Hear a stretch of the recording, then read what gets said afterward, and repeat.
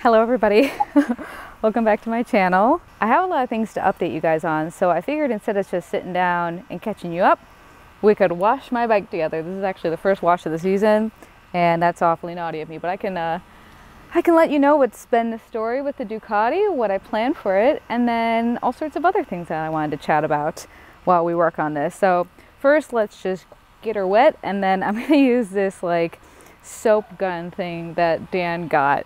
So this should be a little bit fun. You know, we had a different nozzle on this that was a little more gentle. But because of the soap add-on, I've got to manually be gentle. Sorry I'm not doing this in a bikini. Maybe next time. All right, so firstly, what's the deal with my bike? So you guys might have heard in the last video, if you watched it, or a couple videos ago, that at the same time I had no brake pressure on the front and rear, and then I also had like a little severed wire up near the handlebar. And the fact that that happened all at the same time kind of geeked me out. I'm not gonna lie to you, I was a little just surprised, and I thought that maybe my bike was tampered with, and I just felt a little paranoid. So I did get on the phone with my maintenance dudes, and the guy just said, just flush out your brakes and then hit me up and we'll fix the wiring thing. So I was like, okay. We got something in the books for him to look at the wiring stuff.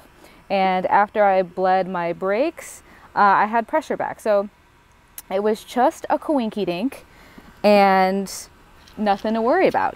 So we've got pressure back on those. I just flushed them myself.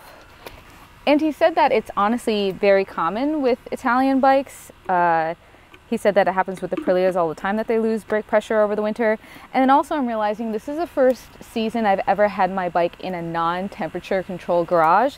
And I think maybe just that temperature fluctuation over the winter time had an effect on the brakes. So have the brakes back, love it. And then the thing that they had to work on for me was the brake light. That's what the wiring was to.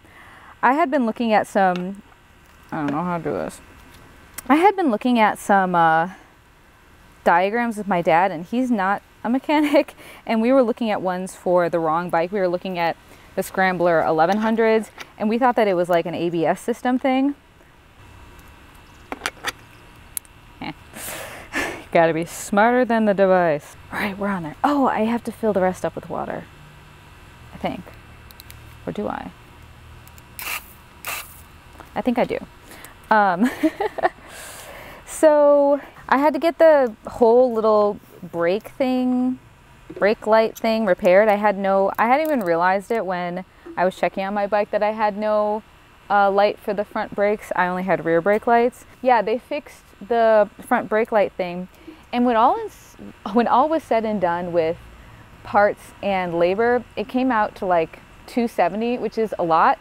They had to do that because there wasn't enough wiring to just solder it back, and Dan and I could tell that as well. It broke like just so close to the little console thing. And then actually they seem to have improved it. It's way tidier, and it's just like mint condition now, so there should be no future problems with my front brake lights.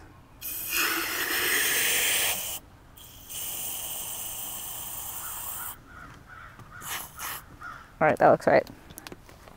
I'm like scared to use this. I saw Dan using it the other day, so it should be fine. But okay, I hope that's enough. Oh, I could always read the directions. God, I am one of those people that just does things apparently and asks questions later. I don't know, seems fine. All right, let's try this out.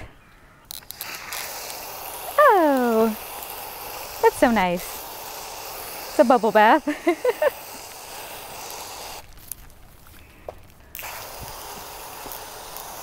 Tell me if this is a bizarre American thing, but have you heard of a foam party? I heard about those during college, and it's like, I don't even know how to explain it. Someone just explain in the comments. But this just unlocked that realization that people have foam parties. It must just be a young American college thing, I'm hoping, because it just seems gross, even though it's like soap. All right, that looks pretty good to me. So that's exciting. The bike is all all better. She's in mint condition. She's happy, she's healthy, she's thriving. And I do have some plans for the summertime. For sure. I want to change out the levers. I bought those like 6 to 9 months ago, and those still haven't been done yet. And I'm probably gonna do levers and then dial in, you know, the tension there and make sure I like all that. I have some maybe slight cosmetic things, and I don't know, I've been toying with the idea of a new seat. I actually do really like my seat. I think my stock bite has an excellent seat. People ask me often if it's aftermarket because it's a really gorgeous seat and it's pretty comfortable. The stitching is wearing away a little bit at the parts where my thighs rub on it. So it's getting some natural signs of wear. And I thought it could be fun to just have like another seat option, because the seat is really easy to change out. Obviously just pop it off. So it wouldn't be hard to switch between two seats. But aftermarket seats are really expensive. They are like at a minimum $300 it seems. And at the top end like 600 or so, at least from what I've seen. And I'm hoping, I don't know, we'll see if maybe one of these brands could help me out. Otherwise I just like won't, because it's an unnecessary upgrade. That money would be better spent on other things. So, you know, I'm not made of money over here, even though I have a Ducati and it seems like I have to be. But that's what I got going on. Yeah, in terms of my professional things, obviously I do web development, if you didn't know that. And then I also run my own online motorcycle safety gear store called Great Lakes Supply Co., where I sell lots of armor and I sell a couple select European brands of safety gear as well. And now I'm offering Pando Moto gear, which is super exciting. And I've worn them for a long time. I think I've worn Pando before I even started the YouTube channel. They reached out to me a long time ago and sent me pants, and I love them so much. I actually kind of like grew out of the first pair of pants they sent me, because it's been some time since I've been riding. And now I really often ride with the Kusari pants, and I'm 90% sure I'm going to be stocking those on my site after I see how the launch goes with some of the other styles. Those are my most worn pants next to the lazy rolling ones. I really often wear the lazy rolling black ones and the lazy rolling army green ones. But check out the website. There's some really excellent options for cooler weather riding, a really fancy pants mesh jacket that I think you'd really like. It's an investment, but it's really worth it. It's AAA rated, a really high safety rating when it comes to motorcycle safety gear. It's also highly ventilated and intelligent and lightweight and like water resistant as well. So check that out if you're ready to invest in a really amazing piece. But I'll just tell you now that it's not super beer gut or beer belly friendly. And I think the hoodies are way more size inclusive, if I could say so much. So choose a size up if you want to, if you need more room in the tummy on the mesh jacket. Otherwise, if you're super fit, you can just go with your regular size. And I'll be trying that on soon. I didn't initially get it in my size, but now I'm curious how it'll fit. And when it comes to this gear stuff, which is really exciting, I'm going to be vending an event. So if you live in the Midwest, you should check out Brewtown Rumble. It's a ride-in vintage motorcycle show, also a fundraiser for the Build Moto program. And I was involved in that program a little bit a couple years ago, and I just really believe in it. They help high school students get involved in motorcycle building, and they build a custom race bike. So they didn't have that when I was going to school, so it's a really cool opportunity. And the event is a fundraiser for that. It's a free street festival to attend, but they've got raffles and stuff.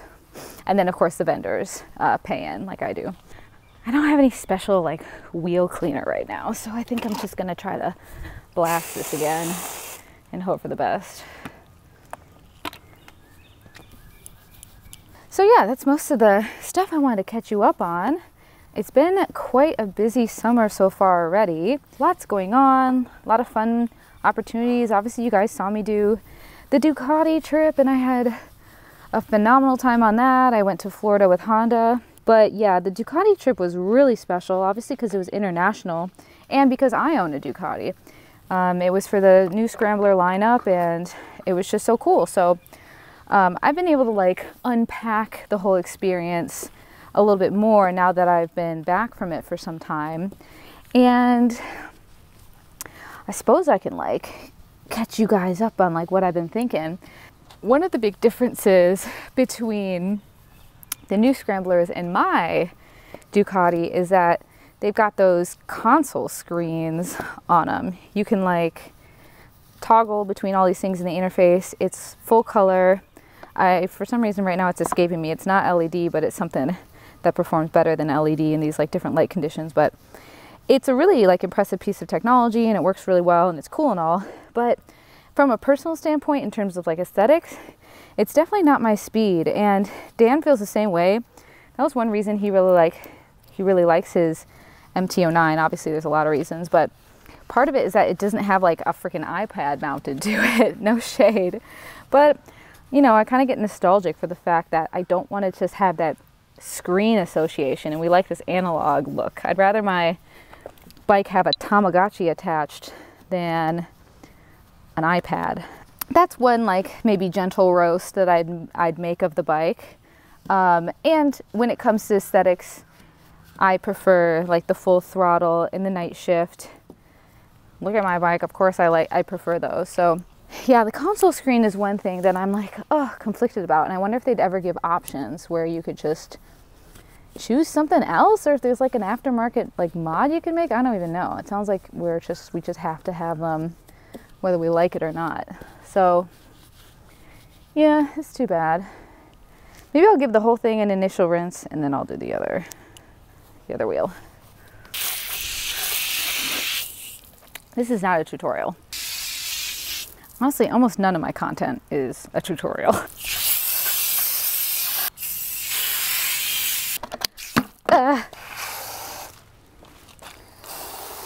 You know, we're not going for perfection here. We're just going for something nice. But yeah, I think I'm gonna finish this off and then wipe her down off camera.